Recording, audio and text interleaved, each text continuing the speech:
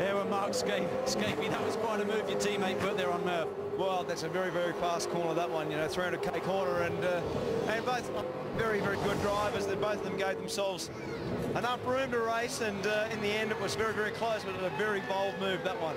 I got a piece of debris in my pocket, mate. How much for me to throw it over the wall? Exactly what we need now is a safety car. All right, mate, best of luck. Certainly game is on, Lee. And Mike and DW, this is what Bathurst is all about. A 4-time champion defending from a 5-time winner. And guess what? They both got their first victory together here on the mountain inside the same car.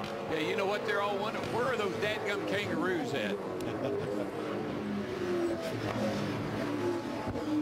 Let's show you that pass once again for second place. This is forcing your way by, Mike. Got to run, you got to get up here, but watch these two cars as they go into this kink. That could have been big. That could have been disastrous. And we saw from outside how it just overloaded the suspension on Lowndes' car. Well, you're going around that kink at 190 miles an hour, and you got a car beside of you, side drafting off of you. That makes both cars very ill, very hard to drive. But now Lowndes is in clean air, and his segment time, first sector, on this 148th lap was about 0.2 quicker than Garth Tander. Second sector time, Lowndes about 1.5 slower. So he's not gaining any measurable ground on the leader, and he's only got 13 laps to work with. Yeah, he's got to hope that Tander would, that Garth would run into some traffic, hold him up a little bit, or make a mistake. That's the only hope he's got. Jason Bright under pressure from frosty Winterbottom. Here comes the Ford. Now this is going to be a battle for fourth place right here. And Winterbottom is there. Bright's able to hold him off for the moment, but this is fourth place at stake. Mike, let's take another look at that pass, because I don't think you realize just how treacherous this was right here. This is a big, bold move down into this corner. Both cars bottoming out. The cars bounce around a lot as you go around that little kink right there. That was huge. That's two great drivers giving each other a break. Absolutely. I might say that Murphy gave Lowndes the break. A better way to maybe put it.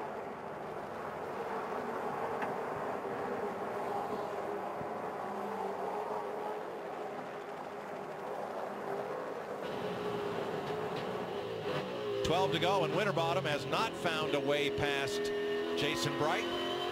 That's Brighty's holding. I tell you, Brighty, he's really driving a great race. To be in fourth position right now, holding off Winterbottom. Those cars are a little quicker than he is. It's all driving for him right now, for Jason. Lowndes now 5.6 seconds off the lead as of the last split. Yeah, kind of about the best thing you can hope for now for Lowndes is, as you can see, a car bottom out and a little smoke fly off of the splitter there every now and then. About the best thing he can hope for is not for him to make the mistake, and maybe Garth will back up to him somehow and he can have a shot at him.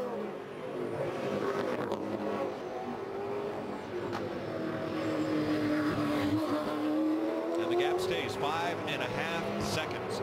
So Garth Tander, Craig Lowndes both running pretty identical lap speeds. Murphy in third with 12 to go.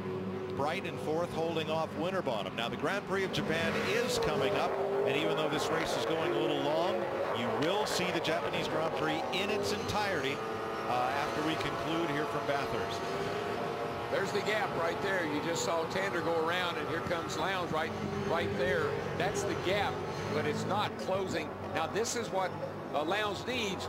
He needs for Garth Tander to get into some traffic maybe. And that is Leanne Tander. And newborn baby girl. Lee? Mike, isn't it amazing the stories that motorsport gives us? Garth Tander was the 1997 Australian Formula Ford champion. He was so good but nobody would give him a ride. He was a mechanic for half a season until Gary Rogers in this field put him in a V8 supercar. He was so wild, he made Shane Van Gisbergen look conservative. Some of the veteran drivers wanted Garth banned from the sport because they said he was too erratic and too dangerous. Over the years, he crafted himself, polished his act, and look at him. He's a championship-winning driver. He's on the verge of winning his third here at the mountain. Well, as a famous car owner once told me, it's a lot better to try to slow them down than it is to try to speed them up. And how many great drivers in my time and yours, Mike, and the guys in the pits, have we heard? They're wild, they're crazy, they're going to hurt somebody, and they turn out to be winning race car drivers and champions. That's right. Mark Winterbottom still in pursuit of Jason Bright. This is for 4th place. I'm proud of my man. He's driving the wheels off of that 8 car right now. 10.5 laps to go. Down through the cutting. Dip and dive. And down you go. Mike, I don't know if we stressed enough the physical demands of this racetrack.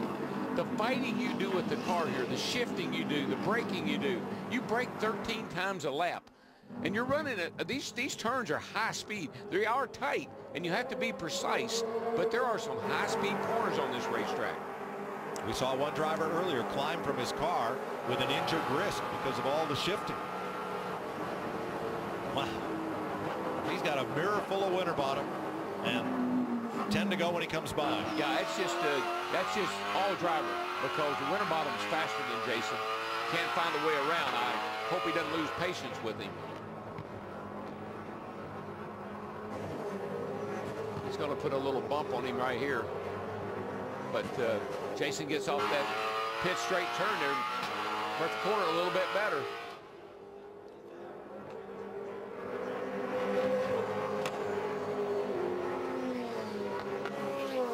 Now they're 13 seconds behind the leader with little shot at the podium, so for bragging rights and championship points. Meanwhile, Craig Lowndes has picked up only 1/10 of a second on Garth Tander. Scaife there, Lowndes co-driver. Wow, this just won't quit. These guys are going at each other. Of course, most of these guys have a lot of respect for Jason. He's a good guy. He races clean. That's a good team. Brad and Kim Jones are good guys. They've been in this series a long time. And Winterbottom, he's a rising star. You know, this is a fellow with certainly championship potential, and he is carrying the flag for Ford today. 4 Holdens at the front. A great drive here, Mark Winterbottom.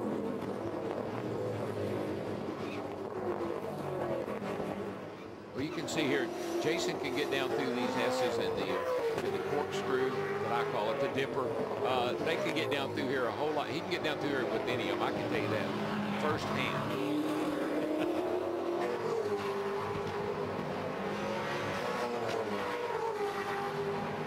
There'll be 9 to go at the line as the 4th place battle continues, and Bright opens up a little bit of daylight. I'm glad that's a good thing, because Winterbottom's a little quicker down the straight, it seemed like, than Jason's car is. Jason seemed to be pretty quick through the S's and particularly down into the dipper. Rusty Engel up for 6th in the super cheap auto car. Shane Van Gisbergen for Ford up to 7th. Courtney for Team Toll Holden in 8th. D'Alberto in 9th. Steve Owen, VIP Pet Foods, in 10th. Boy, that looks a lot closer than 4 seconds to me.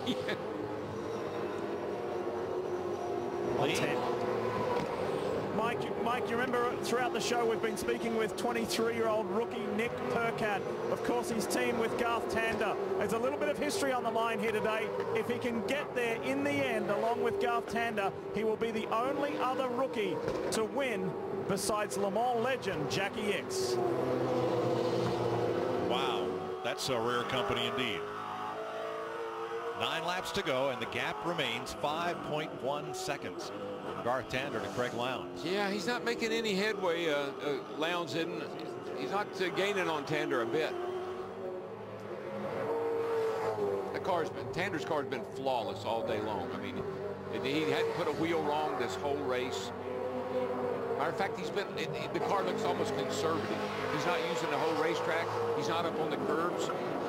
Wasn't it their team that was showing cording of the tires at the shoulder on the rear tires on the first pit stop? And that had to be cause for concern. Yeah, I think that was from that buildup we saw, you know, in turn 2 there, particularly from the sealer that had been put in the cracks where the curbing met the asphalt. Just a nice smooth ride. That car's been solid. Got plenty of speed. And Lowndes takes another 2/10 from Tander. It's down to 4.9.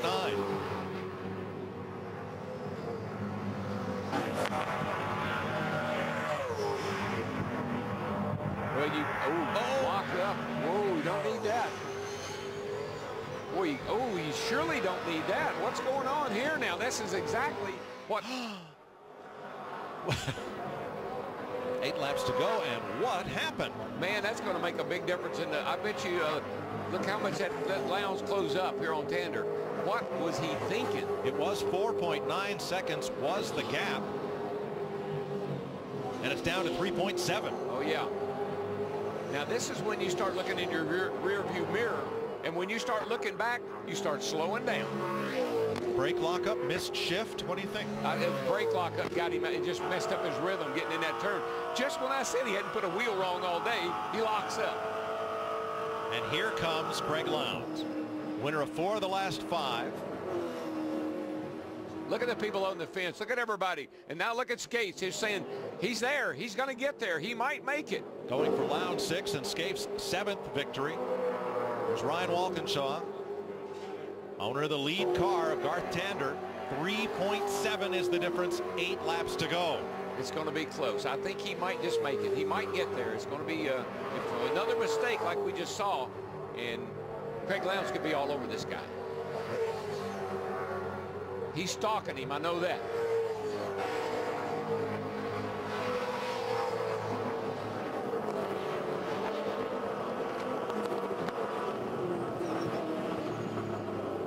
As a driver, Mike, in a race this big and in a race this important, you get down the end like this, you've got a little bit of a cushion, but you start to get a little too casual sometimes. You think you got it in the bag, and when you start thinking about not making mistakes and not concentrating on your driving, you do something wrong, like we saw with the lockup, and you get in trouble. Lowndes has taken another 4/10. 3.4 is the gap. Here's your leader. This is where he had the lockup last lap. Let's see how it goes this time. Into the chase, slower car ahead. And now Lowndes has that whiff of the lead that we talked about. Yes, he does. And he's got the whip out, too. And he is on a charge. Push it. Man, once you're like Greg Lowndes, when you're a driver like Greg Lowndes and you see the guy, you see him now, you know you've got a shot here. You're going to step it up even more. And in that segment, he took another 4/10 from Tander. Look at that, 3 folks. seconds is the gap. Look at those eyes. He's not blinking an eye. 7 to go. 2.8. Lowndes is on the charge. Tander's going to need everything he's got to hold him off.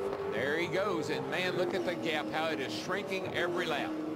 And in the best tradition of Kevin Harvick, where did he come from? Yeah. Well, I kind of think everybody knew where he was going to be in the hunt when the day was over with. But to make up a deficit of more than 5 seconds, wow. Lee. Hey, Mike, do you remember our storyline a little earlier about the rivalry? Well, there's not a Ford in sight. This is looking good for a Holden 1, 2, 3, perhaps.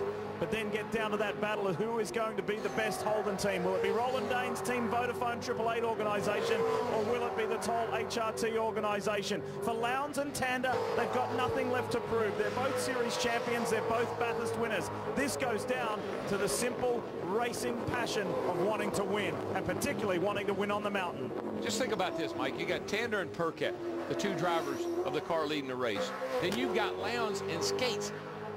They are Bathurst. Yeah, 11 victories between them. They own this joint. They have 171 victories between the 2 of them, and he is on a tear. 2.6 seconds, 6.5 laps to go. And he looks very comfortable, Mike.